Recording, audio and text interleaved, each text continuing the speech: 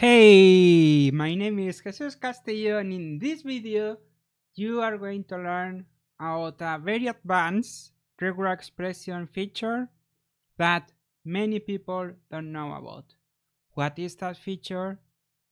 Is recursive regular expressions. Recursive regular expressions. So again, this is for advanced regular expressions. If you don't know what a Ruby regular expression is, you can still watch this video, but you might have hard time understanding what's going on, okay? But if you already know regular expressions, and if you want to learn some advanced concept, then you're going to love this video.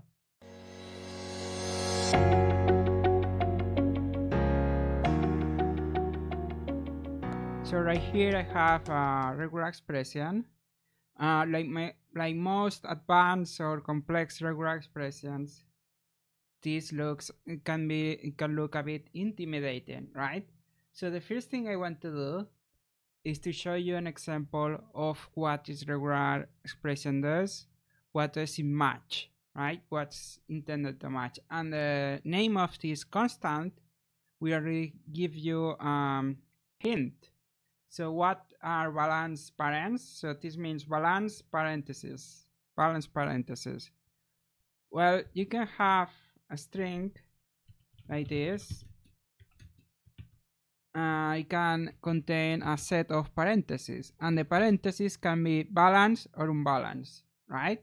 So balance means that we have the same amount of opening and closing parentheses, and that the opening parentheses come before the closing parentheses, right? So that's what a balanced set of parentheses is. And you can have other things that are not parentheses inside the parentheses. That doesn't really matter, right? So with this regular expression, we can match and find out whether this string has a set of correctly balanced parentheses or not. With a normal regular expression, this would not be possible, but with this kind of regular expression, it's possible. And we will see an example right now of how this works. So first, let's create two sets, one of balanced and another of unbalanced parentheses, okay?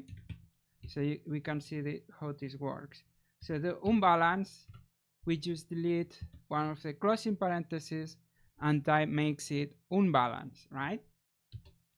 Now, if we try to match this with the match question mark method, which is new in Ruby 2.4 or 2.5, I'm not sure which one, but it's very new method. I believe it's 2.4, Ruby 2.4, and it will give you like all methods that end with a question mark, or most methods that end with a question mark. It will give you true or false, true or false. It's called a predicate method, right? And now what do we give it? Well, we give it a regular expression, which we are going to break down in a moment to explain exactly what's going on. Right now, I just want to show you it working so we can get a sense of what it does. So here we go. We're going to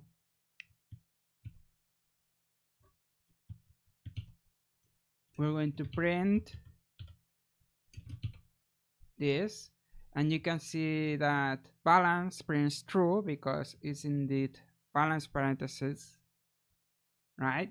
And unbalanced prints false because it's not balanced, and therefore it doesn't match our regular expression. Okay, so that's what this matching. Now with that context, now we can look at how this works exactly in detail, and I'm sure that you're going to enjoy that. So to do that, you have to know, or maybe you already know, that you can separate the regular expression in multiple lines.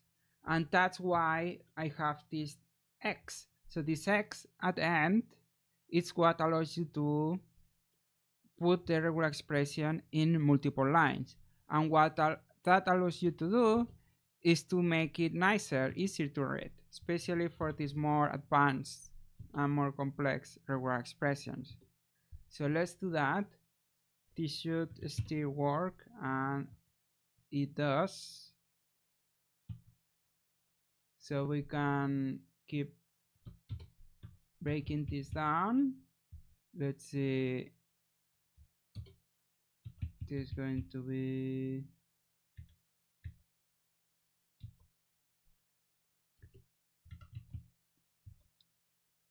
something like this.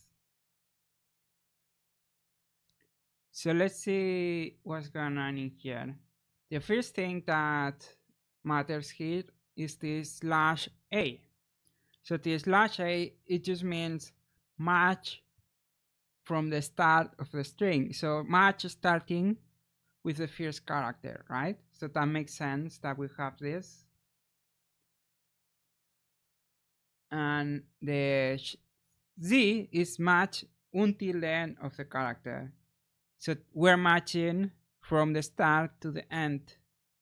And we might want to make sure that the parentheses are like this, right? So that's /a and /z, choose start and end of the string. Now the next bit of this regular expression, this where it gets a bit more complex, is this question mark parent. What is this? Well, this question mark parent, it defines what's called a name group. So in regular expressions, you can give names to parts of your regular expression. That way you can reference them by name, that specific part of the regular expression. And in this case, the part is where we're opening these parentheses and when we're closing these parentheses. So this is not the literal parentheses that we're looking for. This is part of a regular expression syntax, right? This is called a capture group, and we're capturing the parentheses and we're calling this parent. The name doesn't really matter. It can be parentheses if you like to use the full name, or whatever you want, right? So that's the first part. Next, we have this right here. Now, we need to zoom in a little bit in here. Let's see. So you can clearly see this. This part right here, this is the literal parenthesis, Why? Because it's slash, then the parenthesis, right? So this slash is saying, hey, this is not regular expression syntax, this is a literal opening parenthesis. And same thing here, this is a literal closing parenthesis. So right here we have, if we review, we have start of the string, end of the string, capture group that we call parent, end of the capture group, and start of the literal opening parenthesis, so that will be one of these, and the closing parenthesis, literal closing parenthesis, so that will be one of these, right? Now, here is where it gets really interesting. This bit right here, right, this means match, or rather this bit that I have highlighted right now, that means match everything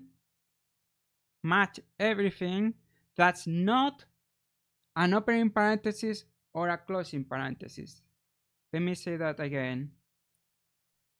This part means match everything that's not an opening character, an opening parenthesis or a closing parenthesis. So that means if we match the whatever text or numbers or anything that you have inside the parentheses, right?